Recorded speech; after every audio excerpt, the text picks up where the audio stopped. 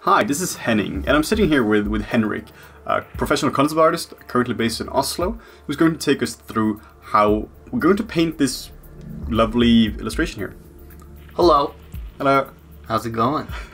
Yeah, we're going to be going through sort of more so the principles behind how we made this, how we ended up here, showing the steps, explaining the thoughts behind things more so than how you can make this image specifically. Yeah. That's one of the key things with me is That's one of the things I'm a big subscriber to. Yeah. is understanding the steps more so than just being able to recreate something. We will show you all the steps involved in this, but the point is more, we want you to be able to create 1,000 pieces which are inspired by the techniques we use here, instead of this specific piece here. Yeah. So we're going to be talking about more the global principles of how to make art, or how to make an image in Photoshop, or an image in general. Yeah, exactly. Rather than how to make this image, right?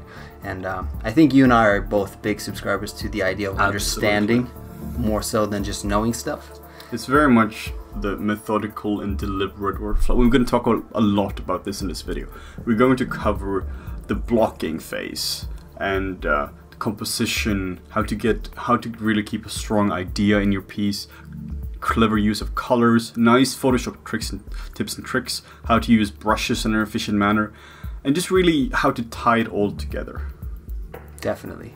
And I think it all goes back to this idea of the analogy with cook versus chef, wherein a cook is a person who is able to follow a recipe, and the chef is a person who understands the recipe and can give reason for the ingredients used and remove certain ingredients, replace ingredients, and then as a result he can create sort of whatever dish he wants to, right? Because he understands the principle of cooking, isn't just able to follow instruction, right?